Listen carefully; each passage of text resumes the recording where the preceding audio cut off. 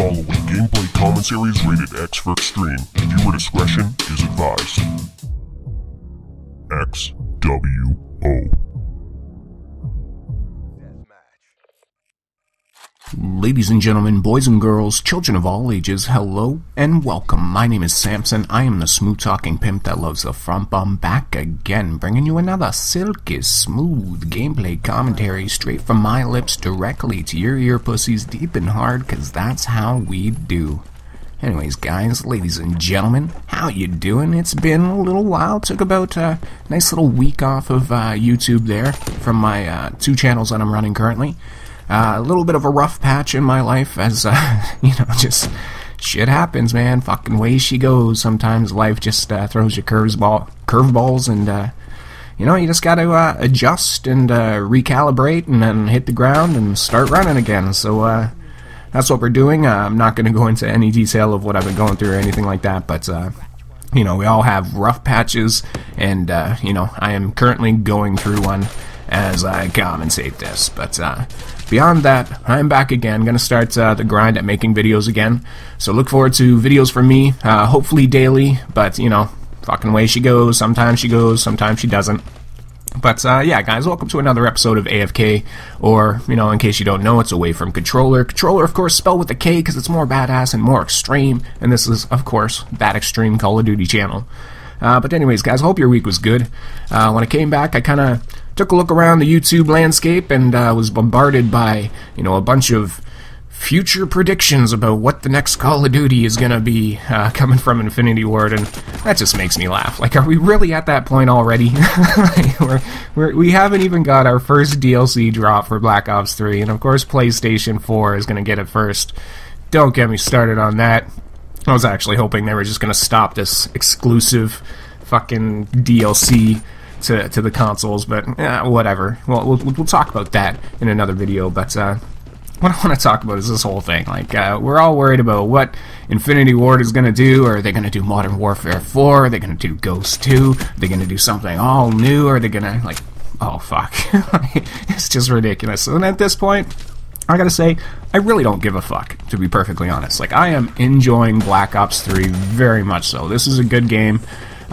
Best Call of Duty we've had in a while. So, you know, I am enjoying this game. I'm looking forward to getting my hands on some DLC, although it's going to be a little while because I'm on Xbox One. But, you know, I'm not too concerned. I'm enjoying the maps that we got. I'm enjoying improving my game, getting better at as a Call of Duty player.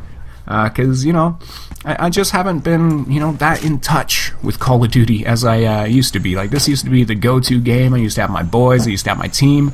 But that's all gone. Like, life has kind of moved on. I don't have my boys. I don't have my team anymore.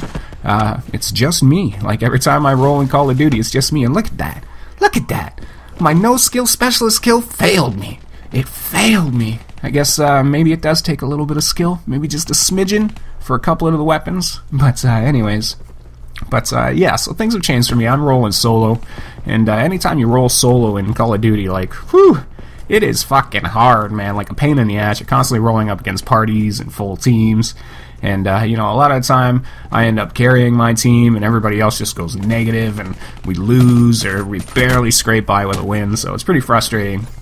But I'm enjoying this. I'm not really worried about what Infinity Ward is going to do, because I may be, you know, if it all goes to shit, I may be playing Black Ops 3 for the next 3 years, and I won't touch anything until another Treyarch game comes out. I am a Treyarch fanboy. I've always liked the Treyarch games, and, you know, that could be the case. This could be a 3-year CoD for me, and I'm not talking about a 3-year development cycle. I'm talking about a 3-year play cycle. I may be playing Black Ops 3 until Treyarch releases Black Ops 4, or whatever the hell they do. But that's just me, you know. I've never been a big fan of the Infinity Ward games. Always been a Treyarch mark. And Sledgehammer, like, their first outing really didn't do anything for me. So, you know, who knows. But what I will say is the one thing that'll make it so I don't play Black Ops 3 for 3 years is if Infinity Ward goes back to basics and they go back to their roots. I very much would love to see, you know, a modern Call of Duty again. You know, not necessarily Modern Warfare 4. I'd actually love to see them just start over. Like, just straight up. Just make Call of Duty Modern Warfare. And not a remake or anything like that, just, straight up reimagine the entire thing on the next gen and get a fresh start, because they're basically a fresh start as a company. They went through a lot of rough patches there. It's not the same Infinity Ward that it was, and I think they kind of need a reboot, so that's what I'm hoping. Nice, true, modern, boots on the ground, no more boosting, no more special weapons or special abilities.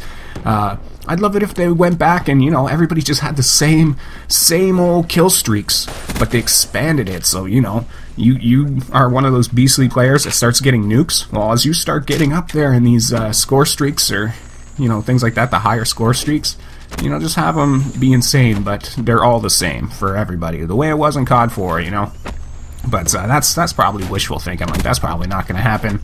It's all about money. It's all about variations in weapons, so they can charge you for supply drops, and oh fuck, like Call of Duty has just become this huge fucking money maker, and unfortunately, it's possible to still have a great game, but as long as it's making money, there's still going to be just a bunch of shit that kind of comes with it. But it is what it is. What are you going to do about it? Not much. You're going to buy the games, because what else? What else are you going to do? Like, seriously, yes, there's a bunch of single-player games. I love that single-player games are actually making a comeback, and we're getting storylines and stuff, and great role-playing games. That is fantastic. But, it can get lonely sometimes, and you want to jump online and just fucking shoot somebody in the face, and that's what Call of Duty is.